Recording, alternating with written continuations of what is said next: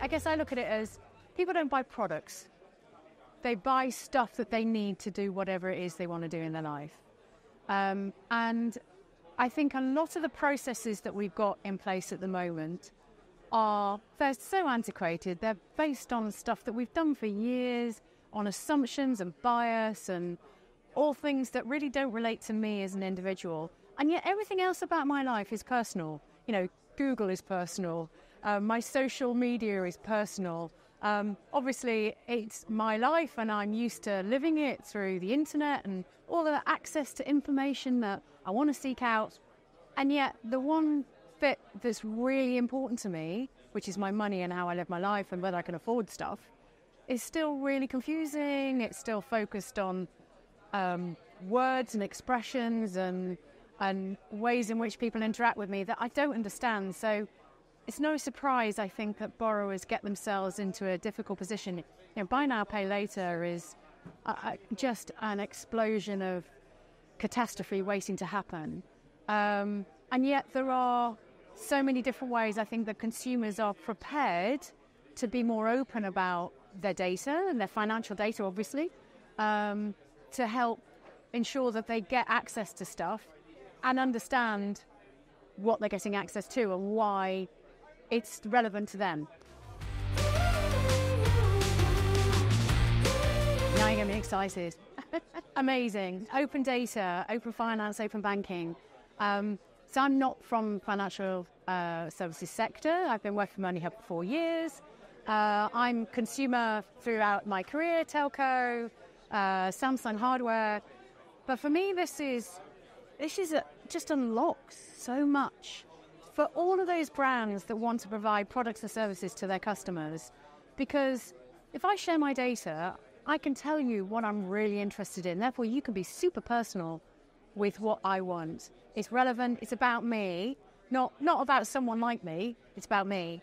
So what are we working on? I think fundamentally the underlying thing, categorization. Data output is only as good as the data input. And there's an awful lot of bad categorization out there. Poor quality, that basically means that when I start using something that's underpinned by a poor categorization engine, it doesn't make any sense. So therefore, I'm not going to engage with it. So categorization for us is really important. We've had 10 years of building that and creating an engine that's built on consumers telling us, you got that right, or do you know what, you get that wrong, and you need to change that. You're not categorized that correctly. So we've been able to develop and grow what we do into an incredible machine. So categorization on existing data sources, or then obviously bringing in open banking, open finance, and being able to then put products and services on top of that that's an accurate depiction of what people are using. And then layered on top of that is all that behavioural insight. So if I take the lending market particularly, what we're seeing from our clients is an incredible set of metrics and growth that they're able to achieve. So for one of our clients, they've seen an 18% increase in their ability to lend successfully, so opening up potential for new markets for them as well. But a really powerful piece of insight is in the first 3 months of a loan, it's the most critical time, obviously people paying back a loan, they've seen a 48% improvement in their first payment success, and then that goes to a 33% improvement over the first 3 months. So that means they're lending better to more people. So they're getting it right for the consumer. But we want to take that a bit further.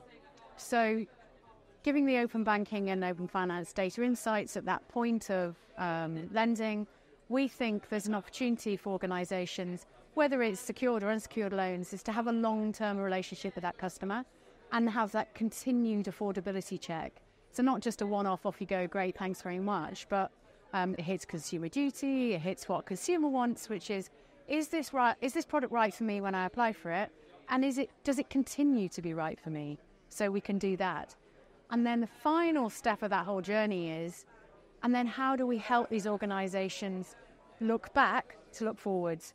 Oncology is a great example.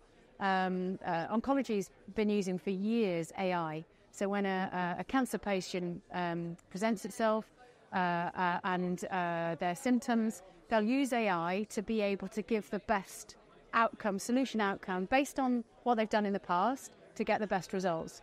So we're doing that with our data for our customers. So we'll look back at all of their previous decisions, be that lending or collections or whatever it might be, and enable them to look at all of the metrics and measures and points at which they said yes or no, and what were the customer behavioural insights in that, to be able to then move the product forwards in the future. So use the data of the past to make decisions for the future. It frees up your underwriters to be able to actually help people who need help, and there's lots of people out there who need that help.